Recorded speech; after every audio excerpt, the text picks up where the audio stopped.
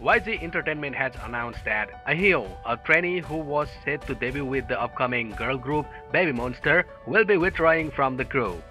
Fans of her were speculating why she decided to leave the group. The reason why she left the group has finally been revealed. It was reported that she has decided to leave due to health reasons. A YG Entertainment representative stated that she did not participate in BABYMONSTER's debut. This news has been devastating for the fans who were eagerly waiting for her debut.